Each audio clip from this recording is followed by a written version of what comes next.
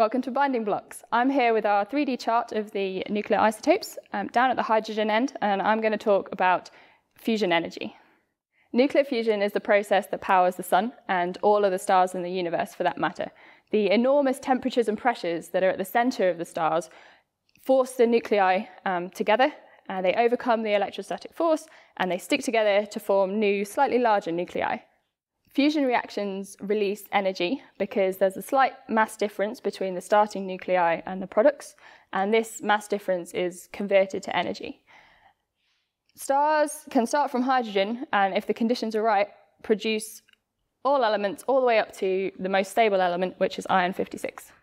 The nuclear chart shows the amount of mass excess energy per kilogram of every isotope of every element in the periodic table. And the number of neutrons increases if we go across the chart this way, and the number of protons in the isotope increases if we go across the chart this way. Every layer of bricks in each tower represents 25 terajoules of energy per kilogram of the material. So that's 25 million joules of energy in 1 kilogram of whichever isotope you're looking at.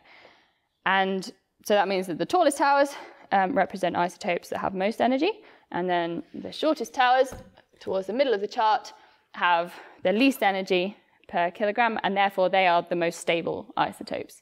We can use the nuclear chart to look at the amount of energy that's released in any fusion reaction. And the reaction I'm going to look at now is that between deuterium, which is here, and tritium, which is here on the chart. And these are both isotopes of hydrogen. So if hydrogen is a single proton, we've got red tennis balls for protons. Deuterium is adding a neutron.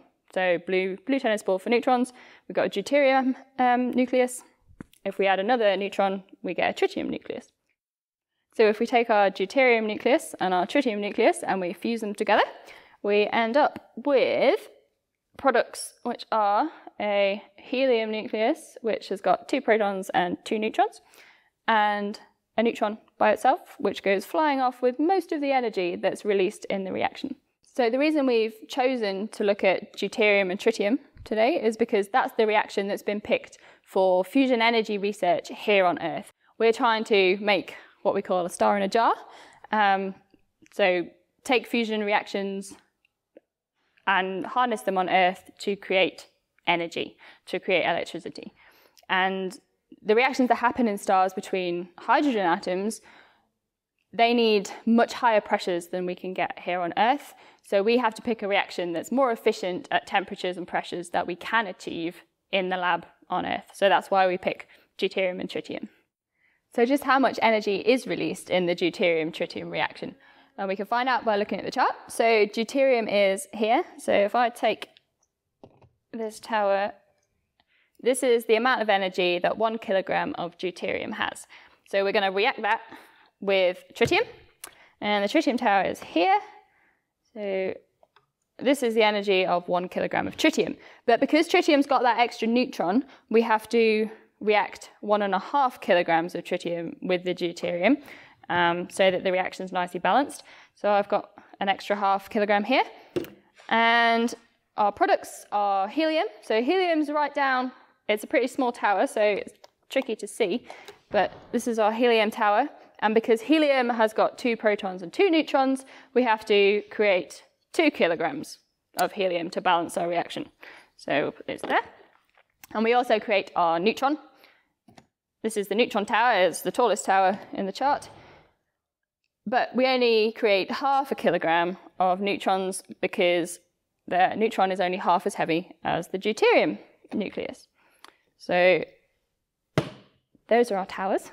So by sticking these towers together, we can visualize how much energy is released in the fusion reaction. So if we take our deuterium tower of 30 layers and we stick it together with our 1.5 kilograms of tritium, which is a total of 36 layers. So that's the energy of our reactants. And we take our two stacks of 7 bricks for helium and 18 for the neutron that's released. This is the tower for our products. So the tower for our reactants is 66 layers, and the tower for our products is 32 layers. So that's a difference of 34 layers, which represents the energy released when you do this reaction. So we're releasing 850 terajoules of energy per kilogram of deuterium burned. In the UK in 2012, one person used 1/8 of a terajoule of energy over the entire year.